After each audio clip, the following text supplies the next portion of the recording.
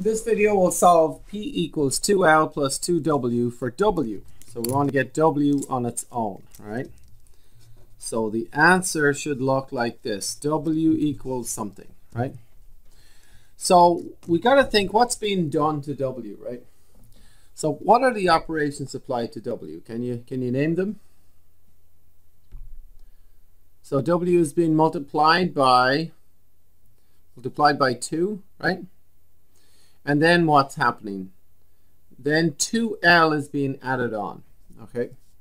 So when you're solving, you kind of do the last operation first. It's like undoing a knot or something. You do the last problem first so we're going to divide by 2 last basically, but we'll first start out with subtracting the 2L. Subtracting 2L from both sides. So we get P minus 2L on the left, and 2L minus 2L just makes 0, so that's gone, equals 2W, or 2 times W. And some students like to write it like this and put the P minus 2L on the right. So it doesn't matter whether it's on the right or the left, so long as you have W equals something when you get to the end, all right? So now what's been done to W? It's being multiplied by 2, right? So what's the inverse operation of multiplying? It's dividing, isn't it? So the opposite of multiplying by 2 is dividing by 2, correct? Now if you divide the left by 2, you must divide the right by 2, okay? And you can't just divide this P, you got to divide the entire thing, okay? And that's because let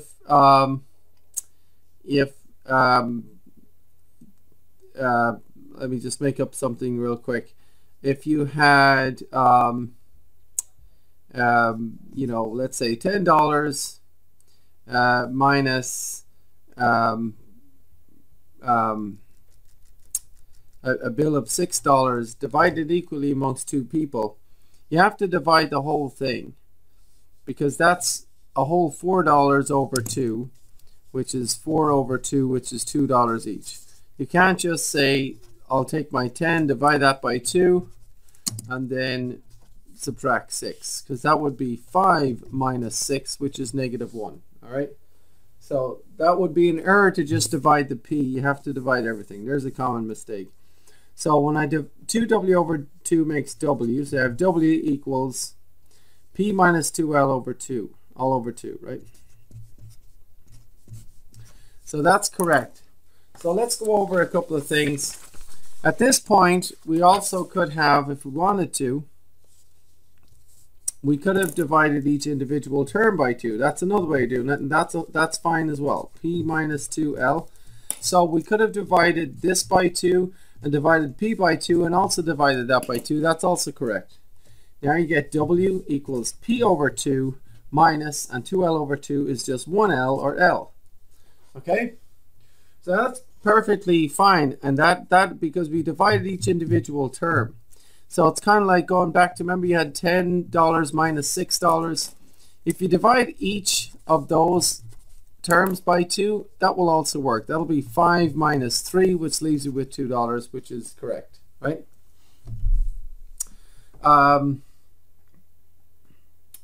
So yeah, that's that.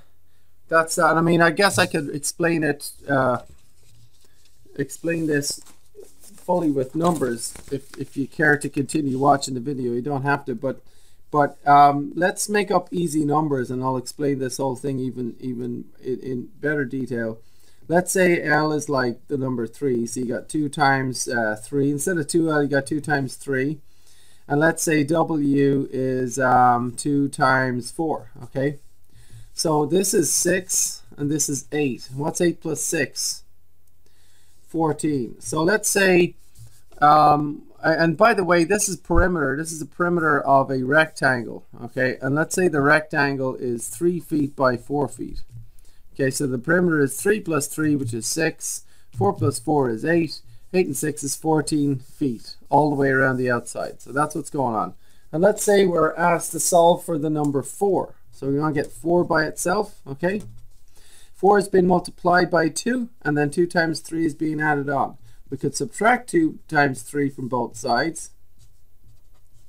Okay, and see how that's similar to subtracting the 2L from both sides, isn't it? So we get 14 minus 2 times 3 equals 2 times 4. Okay, and now I can divide across to get 4 on its own. Just divide everything by 2. Remember, we divide everything by 2? We can do that as well here, right? So just divide everything by 2. And you get the number 4. I'm just going to switch it around. But the number 4 equals 14 minus 2 times 3 all over 2. Okay? And watch, that all works out. Because look, this is 14 minus 6 all over 2, which is 8 over 2, which is 4. Okay?